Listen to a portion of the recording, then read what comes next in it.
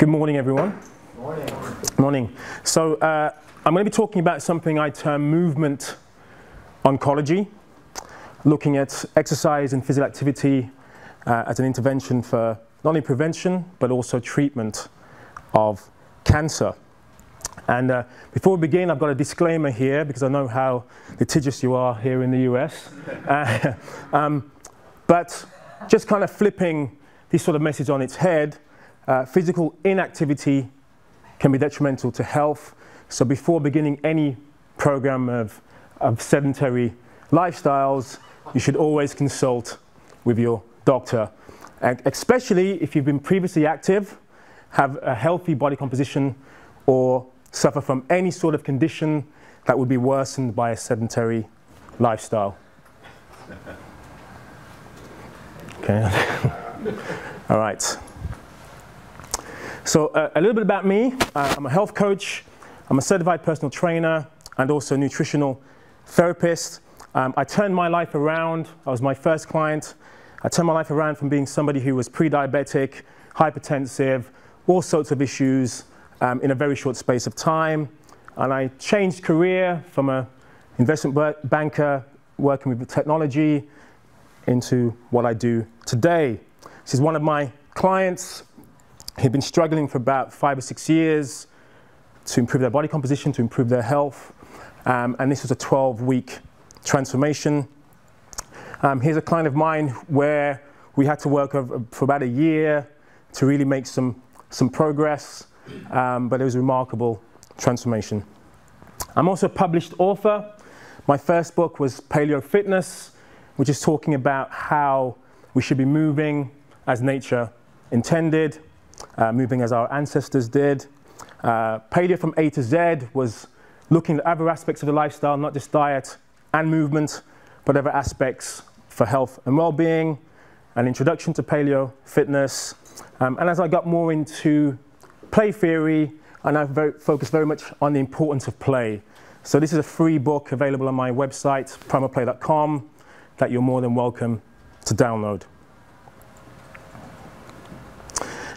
If you actually want to do more than just reading, when you visit my website, I have a free workout program, Animal Moves Sampler, which is also available and accessible on my website. So some of you know that I'm quite fussy when it comes to food. And I'm kind of old school paleo. I don't do dairy, and I definitely don't do cheese. And when people ask me why I don't do cheese, I have some fantastic research to validate as to why. And that reason is, the more cheese you consume, especially in the US, you increase your likelihood of being strangled by your bed sheets. Okay? So, of course, what comes to mind is, well, Daryl, obviously your data is bogus. What are your sources? So my sources are the USDA and the CDC. And you can validate this data. This data is actually kosher. It is over a 10-year period. And that's the relationship between cheese consumption and premature death by bedsheet. We know that correlation isn't causation, but it's amazing what you can do with data. So here we have one of the reasons why I no longer watch Nicolas Cage movies is you're more likely to drown. So there's a relationship between Nicolas Cage appearances in movies and swimming pool deaths over a 10-year period. You can track this yourselves, go to the CDC, utilize IMDb, and that's the relationship between the two. But in all seriousness, I think it's really important when discussing data to be really transparent and honest about our sources, because we're so concerned with discussing whatever our narrative is.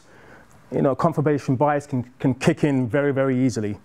So I think it's really important to make sure we're very focused on representing data as it should be. So, Hippocrates. Everyone is aware of this quote, I would say in this room, right? Let food be your medicine, medicine be your food. Attributed to Hippocrates. It's on probably every blog you've ever read in terms of nutritional blogs. But that actually isn't Hippocrates. That statement didn't come from him, according to this research. Okay? No idea why it was attributed to him, but nothing in his works did he mention this statement. What he has mentioned is that walking is the best medicine. He mentions that we should have the right balance between nutrition and exercise. And if we find the right balance, we'll find the safest way to health. He also mentions that what isn't used wastes away. And if we have a deficiency in exercise, the body will become liable to disease, will age more rapidly, and become defective. Look well to the spine for the cause of disease, which is quite interesting, not the gut. Eating alone will not keep a man well. He must also take exercise, for food and exercise work together to produce good health. If you're in a bad mood, go for a walk. If you're still in a bad mood, go for another walk. So there are lots of mentions by Hippocrates about physical activity, about the synergy of good food and a good movement practice for bettering your health. Let's get on to cancer. So pretty much all of us in this room knows what cancer is. Abnormal cells growing in an uncontrolled manner. Normally, any mutations or DNA damage is dealt with by the immune system, and it leads to natural cell death. If that doesn't occur, you have more cell divisions, further mutations, and that can lead to uncontrolled cell growth and cancer. Intrinsic factors are, we believe, genetic inheritance, along with the aging process, along with an increase in biological errors that occur at random, can accumulate, and increasing the likelihood of cancer. And extrinsic factors are lifestyle factors, our exposure to known risks, carcinogens, and the like, but also hazards we may not be aware of. So how many people will develop cancer in their lifetime? 1 in 2, 1 in 3. Many of us are affected. Many of us know someone may have ourselves suffered from cancer. So 1 in 2 will be diagnosed at some point in their lifetime. But more of us will beat cancer than ever before.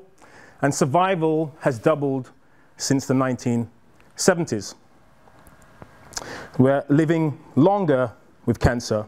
So early 70s, in comparison to a few years ago, survival rates have increased significantly from the early 70s, pretty much across the board for all different types of cancer.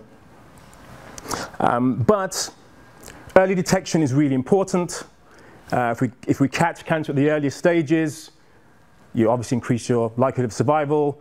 For some cancers, once you get to stage 4, it's extremely unlikely or far less likely to survive cancer. This is my little sister, Natasha. She passed away March 2016. 39 years old of lung cancer. And one of the reasons why I wanted to talk about this is because her experience, one, not only really touched me, especially in terms of what we can't control, no matter how much we know, no matter how much we love someone.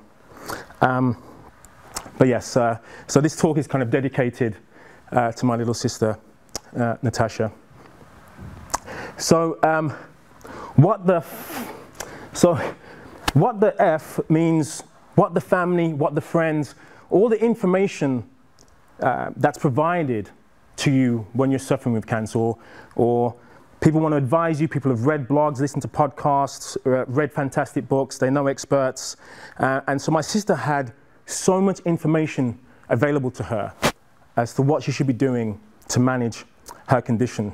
And I've kind of highlighted probably the top 3 discussion points that we had, regardless of the specialist or the layperson.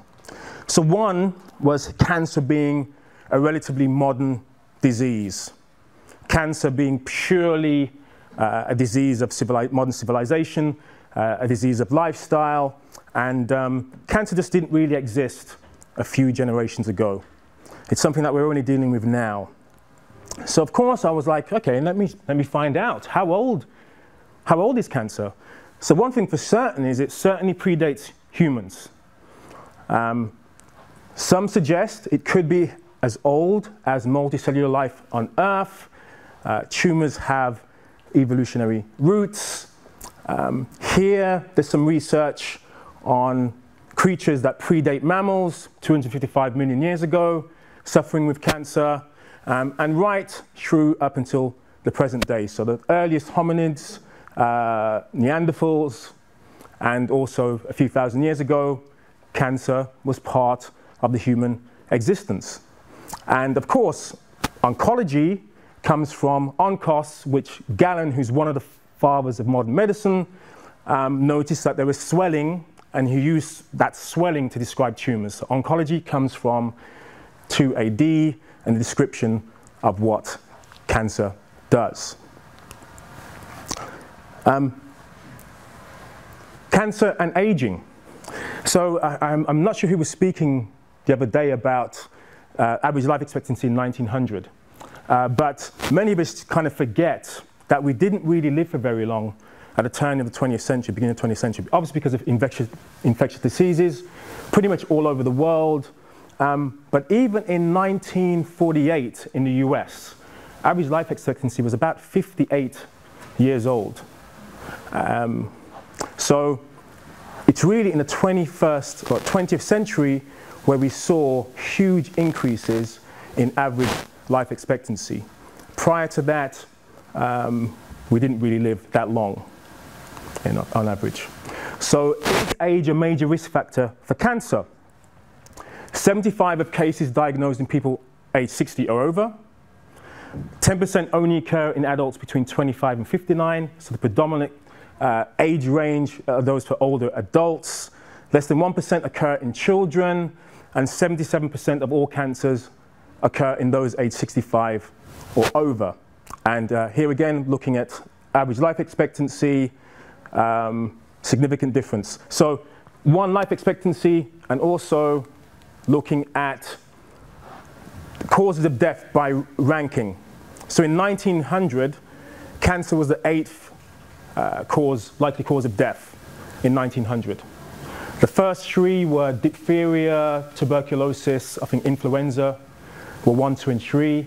Heart disease was about 5, the first kind of lifestyle disease within that ranking, and cancer was 8th. By the 40s and 50s, heart disease became number 1, and cancer was about the 3rd cause of death, and now heart disease is 1 and cancer is 2. So once we started to deal with communicable diseases, cancer and heart disease became 1 and 2. Second discussion point was we should always seek out natural forms of treatment. Chemo is toxic, radiotherapy should be avoided. It can be dealt with purely through nutritional mechanisms. And my sister went through a lot of torture making the decision. What should she do to tackle her cancer? And I had no idea that conventional therapies could be remarkably effective with certain types of cancer. So for testicular cancer, surgery and chemotherapy and/or radiotherapy, there's a 96% survival over 5 years. It's about 91 over 10 years. Remarkably effective utilizing chemotherapy in comparison to the 80s and 90s, where people were really concerned about young men dying without any cure. But surgery and chemo, very, very effective for testicular cancer, even at stage 3. For breast cancer, especially postmenopausal, estrogen receptor positive cancer, there's a 91% chance of survival over 10 years. This is according to the NHS in the UK. But the impact of chemotherapy in risk reduction is only 4%. Hormonal therapy, so letrozole, again for postmenopausal, only 7%. So the greatest impact in terms of survival is surgery, and marginally with radiotherapy will give you 80% chance. Lung cancer, 29% survival rate with surgery, an additional 5% for chemotherapy.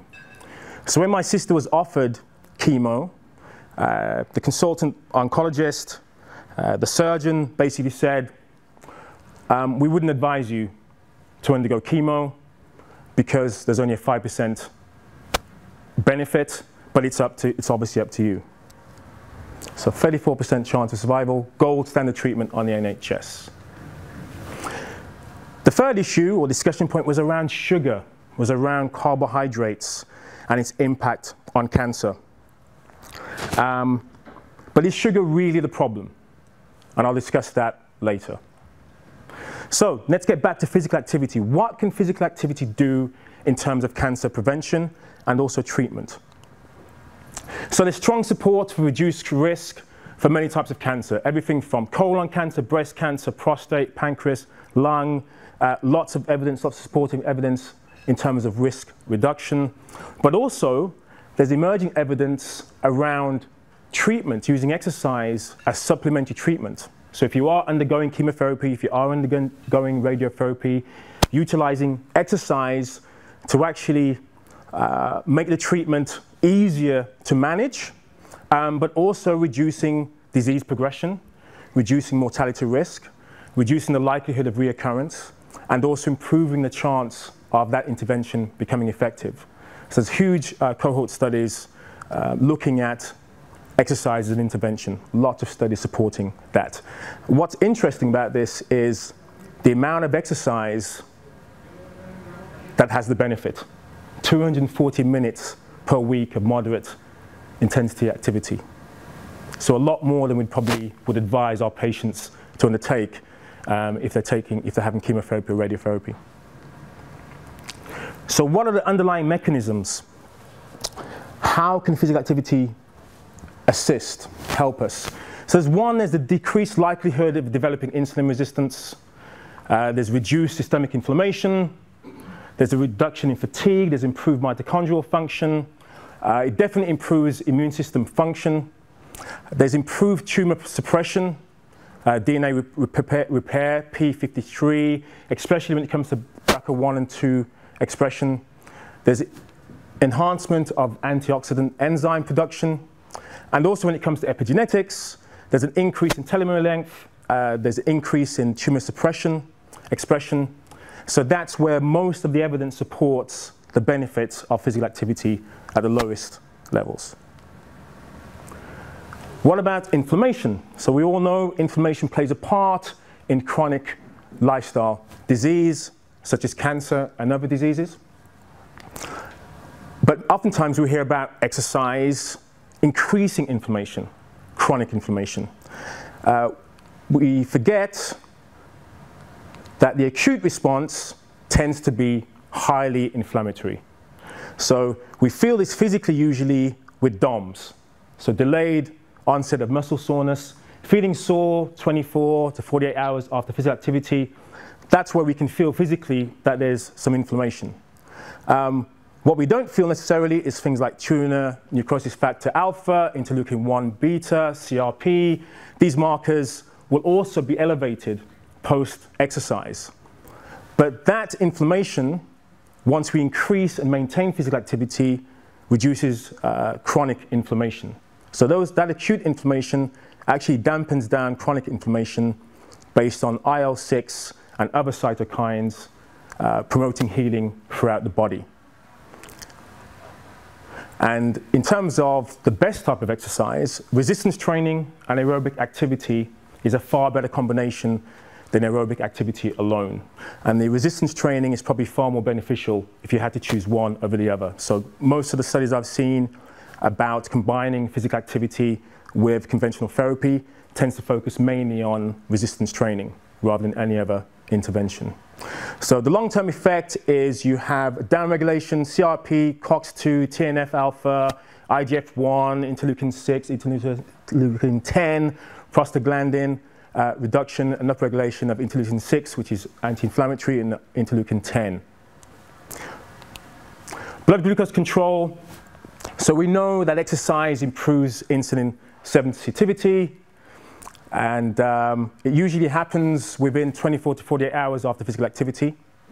Resistance training and aerobic activity tends to be the most potent combination of exercise. Resistance training alone is far more beneficial than aerobic activity. And we know that insulin resistance risk decreases and type 2 diabetes risk decreases if you're physically active. And if you're sedentary, you're twice as likely to succumb to metabolic syndrome. And the reason being is because 70 to 90% of glucose uptake is forced into skeletal muscle tissue. So if you're sedentary and there is no demand, there's no muscular contraction, that glucose has to go somewhere. Only 5% of that will be utilized for adipose tissue. And we also know that we don't require insulin to mediate glucose uptake. So GLUT4 does not require insulin to utilize to mediate glucose uptake as long as you're physically active. So if you're sedentary, you have to utilize insulin. If you're active, insulin isn't required.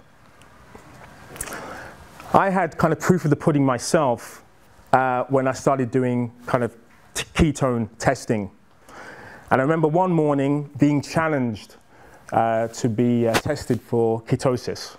And I said, there's no chance I'm going to be in ketosis because I ate a lot of carbs. So I just don't think it's going to happen. And this morning, I got tested, and I was told, oh, you're in ketosis. And I was quite surprised at that fact. And until I read about the physiological ketosis rather than just nutritional ketosis, and I recognized the fact that I'm really utilizing my glycogen because of the amount of activity that I'm doing. I sometimes fast in the morning, which also contributes to this. So just living the lifestyle that I do and eating a considerate amount of carbs, I can still have significant periods of time where I am in ketosis, which was quite interesting for me and informative for me. What about moderating stress? So exercise regulates the release of cortisol, or can regulate the release of cortisol, especially within moderate to vigorous intensity activities. There's a short-term physical stress. The body learns to adapt to a stressful situation, and the more intense the physical activity, the increase in cortisol secretion. The problem is that should be for short, brief periods. If that becomes chronic, if that becomes significant amounts of endurance, then you're likely to be in a chronic, stressful state. So lengthy durations of cardio or high-intensity interval training can lead to chronic levels of cortisol for significant periods of time. So it's finding the right prescription to ensure you receive the maximum benefit from exercise and physical activity. Improving mood. So exercise impacts all of the mood hormones, from endorphins, serotonin, oxytocin when you have physical contact in close proximity to other humans. Endorphins, as we know, is a natural painkiller. Endocannabinoids are released when we exercise, the runner's high. And I believe that probably ancestrally we were going for a hunt, quite arduous, painful, highly stressful. You would feel much better if endorphins were released at the end of the activity as a pain reliever, and you'd be encouraged to do it again because of a dopamine release than if you were just in constant pain after the hunt. You'd probably decide, you know what, hunting's far too arduous, I'm going to give it a miss. So there's a reason why these hormones are activated based on physical activity. Promoting gut health. So again, this was surprising for me looking at the research of an increase in gut flora, volume and diversity, the more physically active you were. And that was linked to peak VO2 max. And one of the best studies I saw was looking at a group of rugby players. So the initial study said, oh, the reason why those rugby players have better gut flora and diversity is because they have much better nutrition than the average layperson. So what they did was they set up a control group of rugby players, rugby players in comparison to other rugby players, control the nutrition, so the nutrition was identical, other lifestyle factors were pretty much identical, and the only difference between rugby players was based on their peak VO2 fitness, and that accounted for 20% variation in diversity and volume. So, so there's something about physical activity which promotes a healthful environment in terms of gut flora. Irisin. So this is known as the exercise hormone, discovered in 2012. Not many people are aware of this hormone, but it's released from muscle after exercise. So muscle is increasingly being identified as an endocrine organ, and it was named after the Greek goddess Iris. And irisin, when irisin is elevated, there's a 20 to 80% or 60% reduction in fat tissue production. It converts white adipose tissue to brown adipose tissue. And it's a whole body mechanism. So basically any irisin that's circulating affects all tissues around the body. And an increase in irisin levels increases energy expenditure and improves glucose homeostasis. And if you have lower levels of irisin, you're more likely to be type 2 diabetic. So it's really fascinating hormone. And in terms of the type of activity, the most benefit is actually seen in aerobic activity or very low intensity kind of resistance training. That's where most of the benefit occurs with irisin. Which ones again? Pardon? Which ones again? Which activity? Aerobic activity and very low intensity resistance training. So, you know, carrying your shopping bags at a sedate pace would qualify. In terms of the link to cancer, rat studies suggest that irisin can actually kill cancer cells selectively. So we'll avoid normal cells, and there's a 22 times throughput on attacking cancer cells than normal tissue cell death. So pretty significant. So what are the recommendations? How much should we be doing? Does anyone know how much we should be doing? What's the recommendation for the amount of physical activity per week? Minimum? 150 minutes. 150 minutes? Anyone else? Yeah, 150 minutes? Yeah? Okay. Wrong. It's 150 minutes of aerobic activity. It's plus 2 days a week of resistance training. That's the recommendation. Or 75 minutes of vigorous intensity. Okay? But that's the minimum for adults 18 to 64. If you're older than 65, it's exactly the same, but you should also include balance and coordination in your program. And that's a bare minimum. That's not an ideal. Okay? For children, 5 to 17, it's 60 minutes a day of moderate to vigorous intensity activity. And a lot of kids, unfortunately, aren't getting anywhere near that. And there should be 3 days of bone muscle building activity, jumping, climbing, monkey bars for children. And for children under 5, and more importantly, very young babies, babies should be moving if they're not sleeping, basically.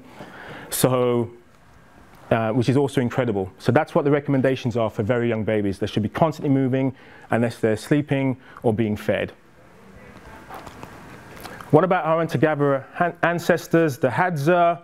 They engage in 14 times as much moderate intensity physical activity as we do in the West. And we know that they live healthier lifestyles. We know that their health markers are far better than ours. And some of that is attributed to, obviously, physical activity. And on average, they move 10 minutes, 135 minutes per day, the Hadza. And their diet is fairly omnivorous, from meat, includes tubers, honey, berries, fruit, and other plant foods. How many of us meet the recommendations? Self-reporting, it's about 35% of UK adults, 21% of American adults. It's only 5% if you wear an accelerometer. And it's about 8% for children in the US and teenagers as well. So many of us just aren't meeting the recommendations, even if we feel that we're relatively active. Part of the reasons being it's the environment that we're in. So here I was in Iowa. I walked about an hour to the conference. It was during the summer. School was out. I didn't see any kids out playing. No kids at all. I asked a few adults that I did see, and they said, I assume they were at summer camp perhaps, and the adults were like, no, no, no, the kids are inside. They're playing on their phones or consoles or on their computers. Our kids just don't go out and play anymore. And this was a really safe neighborhood in the middle of Iowa. But they said probably for the last 15 to 20 years, kids just haven't been outside to play, even though they were playing when they were kids.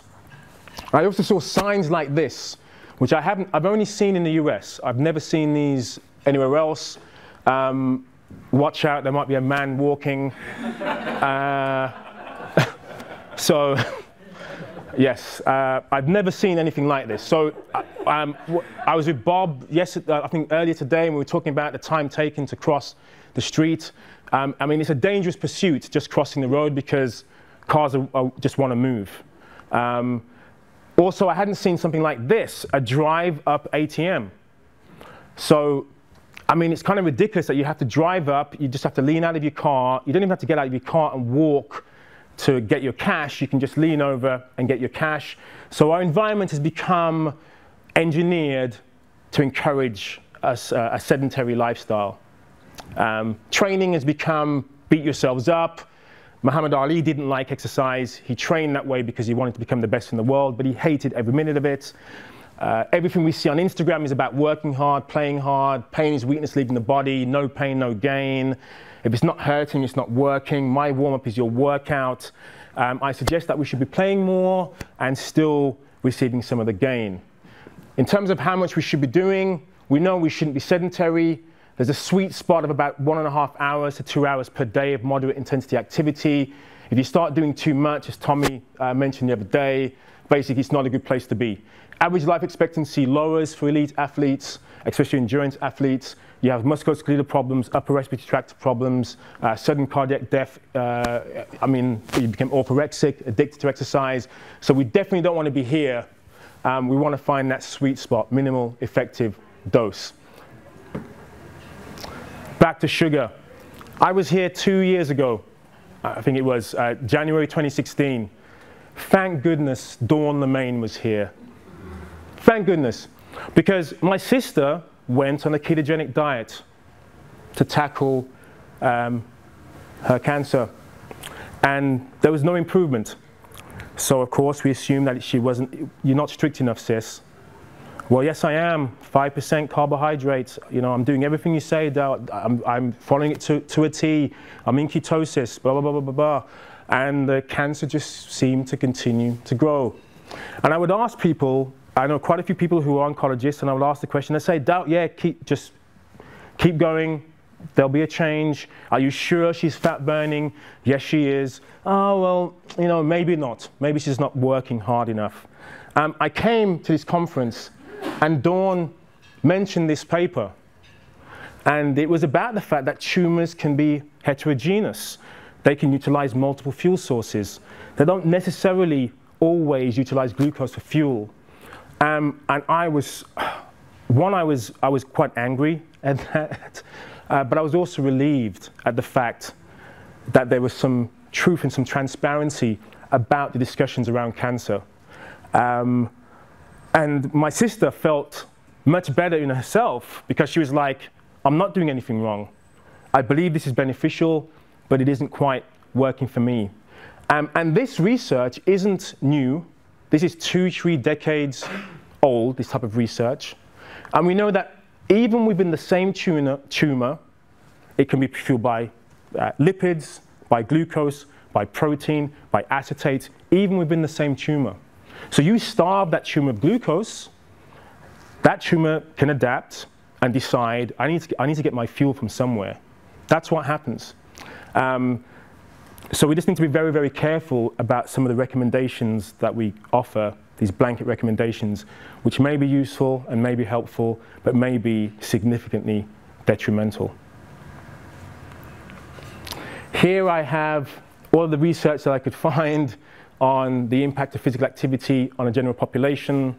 the 50% decrease in all-cause mortality, and also all of the diseases and conditions where exercise has an impact. If you'd like to get a copy of that, that's available on my website, together with all of the research that I could muster. And if you'd like to keep in touch with me, here are my details. Thank you very, very much.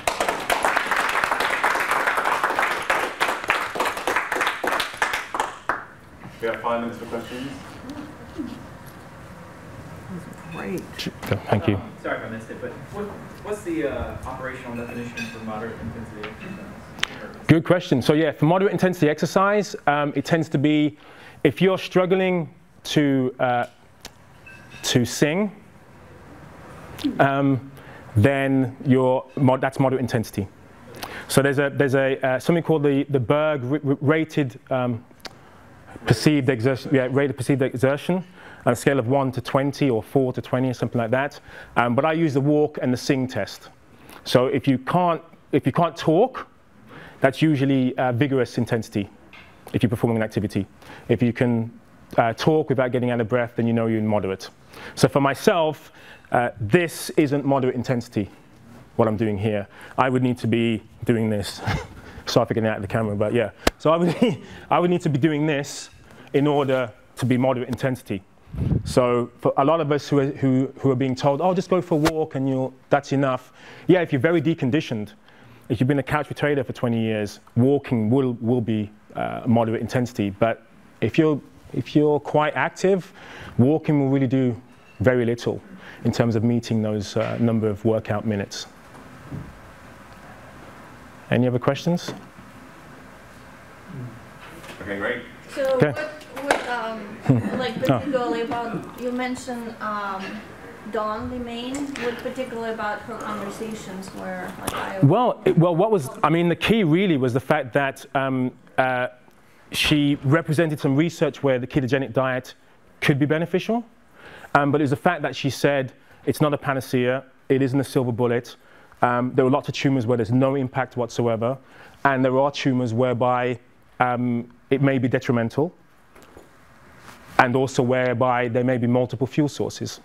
So my sister had the non-small cell lung cancer, which is what my sister had. That paper referenced that. So I was just like, oh my goodness, Dawn, can I have some more information? I want to understand this as best as possible.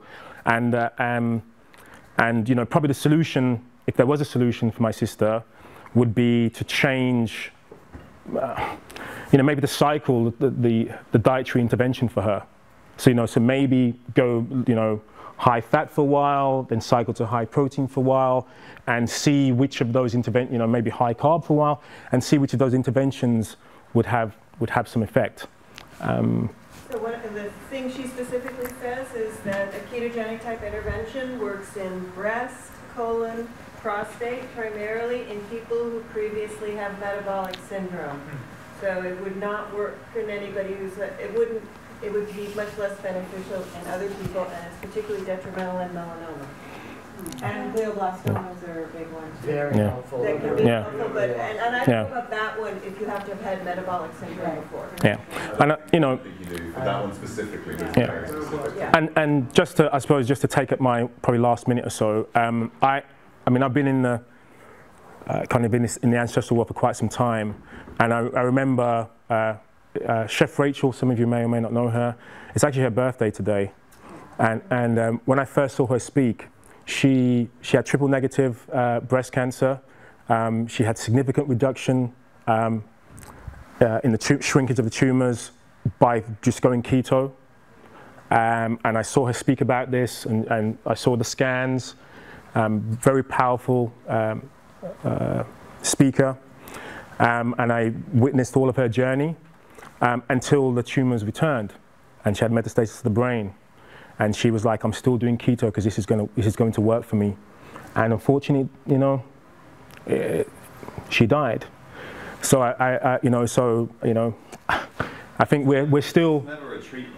Like, no, I totally agree. I totally agree. But unfortunately, there's a lot of narrative around the fact that it is a treatment. So of course, we're all very objective in this room.